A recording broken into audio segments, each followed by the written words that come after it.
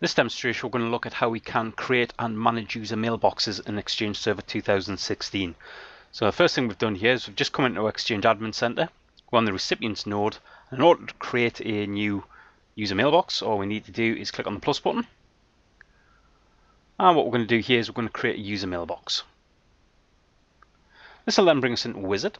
So within the Wizard we then need to start filling out some information relating to our user.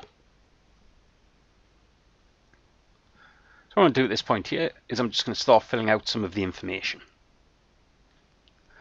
So what I've done at this point here, alias is going to be Alice, new user, Alice, last name Siku, Alice Siku, and then if we scroll down a bit, that fills in the name. We're going to put her into the research department.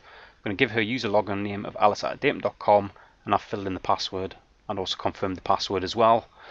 Probably get the user to require password change at next logon, but this is a lab environment, so I'm not going to bother too much. Then what we'll do is we'll select more options, and under more options at this point here we'll just browse through and specify the mailbox database for this user. And all I'm going to do at this point here is put it on the mailbox database on lon ex2 and select OK. And then what we'll do is we'll select save, and we'll leave this to create the user. Now the user's created, we'll just highlight the edit button just so we can have a look at the options associated with the user. So on the general page, just general information relating to our user Alice. So if we have a look down here, if we click on more options, we can see exactly where the user is located, which mailbox database, specify any custom attributes, but it is just general information relating to the user. If we click mailbox usage, what we can see here is we can see the mailbox usage for this user. And as we've just created the user's never logged on, so we don't get any information, so we'll just select OK. Contact information is the contact information relating to the user. So for example, what we could do at this point here is under city, let's stick it into Newcastle. Organization information, so title will be at this point here, research,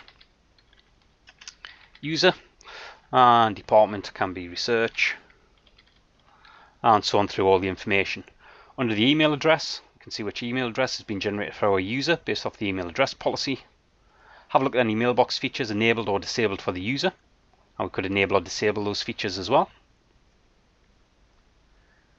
What we can also do as well is have a look at any groups that Alice is a member of.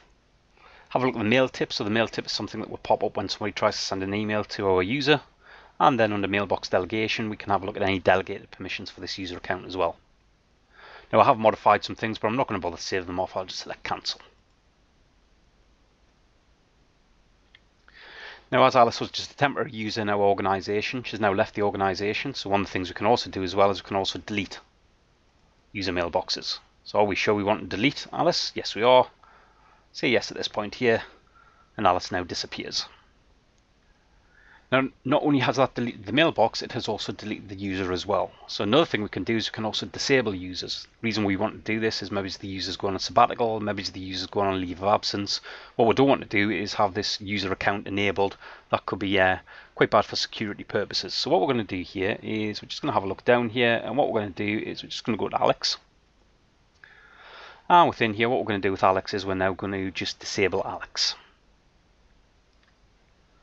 And in order to disable a user, we just highlight the more options, and what we do is we click disable.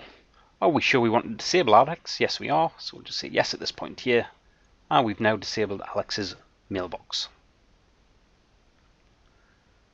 So as we can see, Alex has now disappeared from the list, but one of the things is if we went into Active Directory users and computers, we'd notice that Alex's account still exists. We've just purely disabled his mailbox.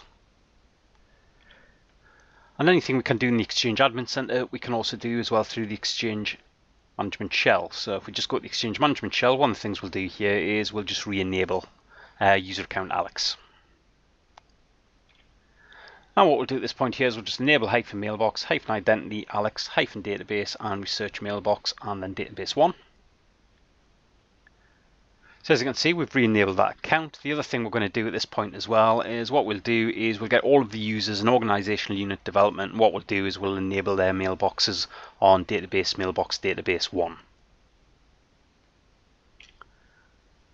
And we'll do that by issuing get-user-organizational unit, and that's going to be development. We're going to find all of the users in that organizational unit. We'll then pipe that out and we'll enable mailbox databases on database 1.